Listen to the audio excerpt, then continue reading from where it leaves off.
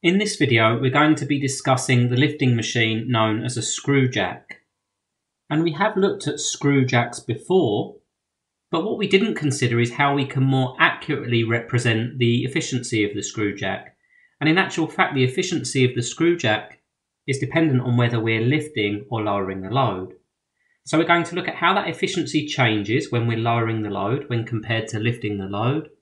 And we're also going to look at how we would calculate the force that needs to be applied to the end of the handle here in order to lift the load. So we're going to go through a sequence of calculations. The first thing we're going to calculate is the velocity ratio for the screw jack. And the velocity ratio can be determined by doing the distance travelled by the effort divided by the distance travelled by the load. And the easiest way to think of this is that when the handle travels one full revolution, the load is going to be lifted through the pitch of the thread.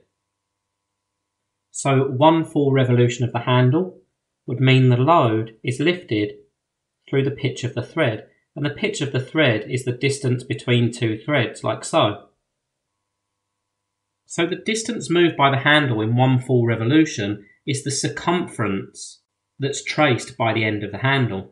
And the circumference that's traced by the end of the handle is 2 times pi times the length of the handle. The reason it's the length of the handle is because that represents the radius for the motion at the end of the handle.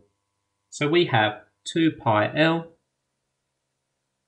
divided by the pitch. So we have 2 pi times the length of the handle of 0.42 divided by the pitch. Now we need to take care here because the length of our handle is expressed in meters and the pitch is expressed in millimeters. So what we need to do is convert 6 millimeters into meters by dividing by 1,000, which is 0.006 meters. So in our formula in the top right hand corner, the pitch expressed in meters is 0.006. This gives us a velocity ratio equal to 439.82.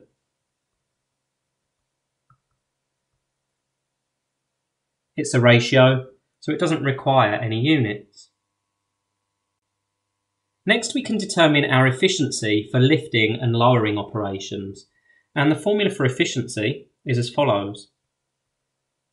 P over pi d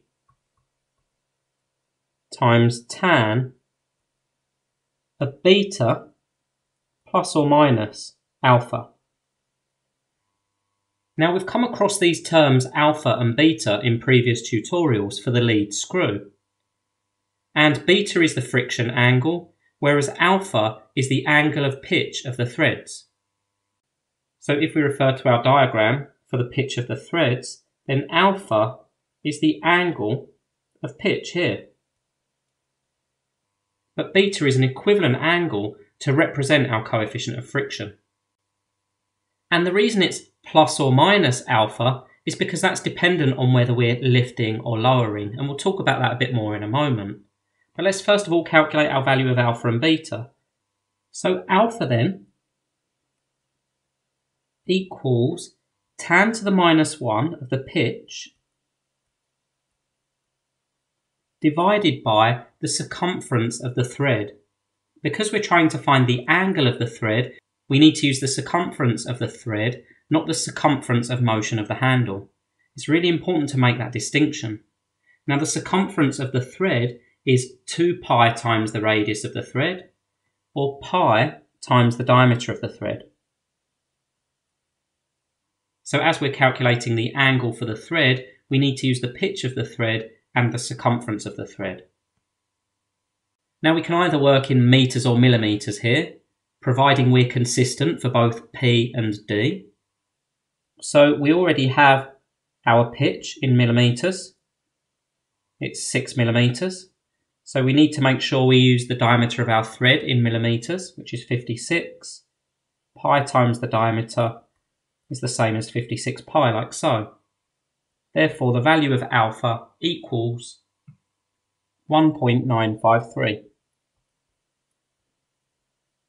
That's an angle in degrees. So we can find our equivalent value of beta. This is the friction angle, and so it's tan to the minus 1 of the coefficient of friction, or in this case, tan to the minus 1 of 0.3, giving us an equivalent friction angle equal to 16.699 degrees.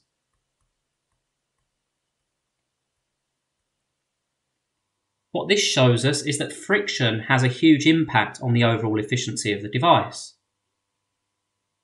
So let's make a note of our values of alpha and beta, and then we can calculate our efficiencies for lifting operations and our efficiencies for lowering operations.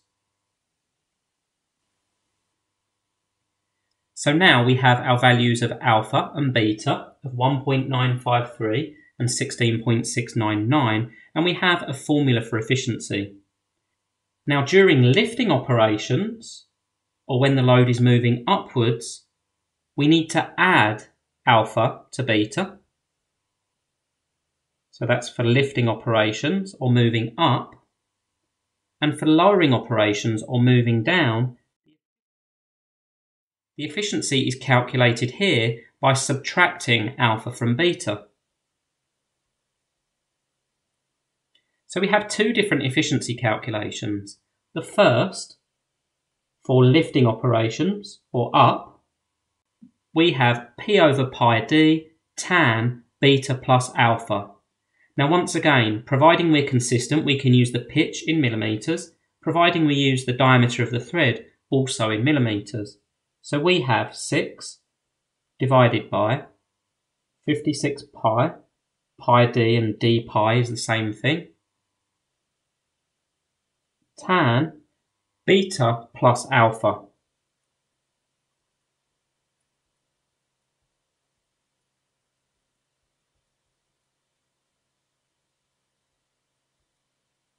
And note that it's 6 divided by all of that. So running that through the calculator gives an efficiency for lifting operations equal to 10.10%.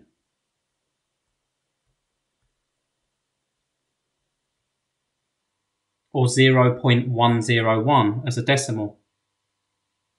So to find the efficiency for our lowering operations or moving the load downwards, we're going to repeat the same calculation, but instead of using a plus here, we're going to use a minus. So repeating the calculation for lowering operations, we get an efficiency equal to 12.96%.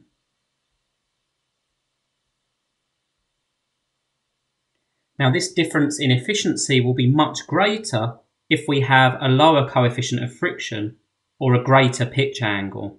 So it's entirely dependent on all of the variables. Sometimes the difference in efficiency can be quite significant because when we're lowering the load, the mass is working with us, and when we're raising the load, the mass is working against us. So it's highly dependent on the pitch angle alpha.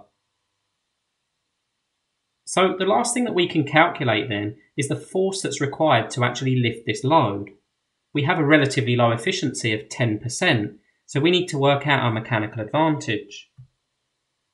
Now, as we've seen previously, mechanical advantage is just velocity ratio times efficiency. And we have a velocity ratio of 439.82.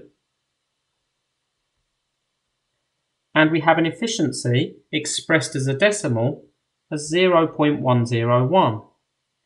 Therefore, we have a mechanical advantage equal to 44.42. Again, there's no units attached to that. It's a ratio. So finally, the force that we need to apply, or the force of our effort, equals the force of the load, or in this case the weight of the load, which acts downwards, divided by the mechanical advantage. The force we apply, or the effort force, is going to be considerably lower than the force of the load that we're lifting. Now, as it's the force of the load, or the weight of the load, we need to do mass times gravity. Its mass is 185. Gravity is 9.81. And we're going to divide that by our mechanical advantage of 44.42, giving us an effort force, or an exerted force, equal to 40.9 newtons.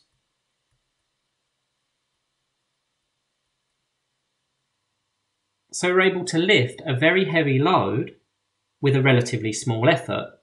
And the reason for that is because the effort force is being applied over a significant distance equal to the circumference moved by the end of the handle, whereas our load is moving a very small distance of just 6 millimeters.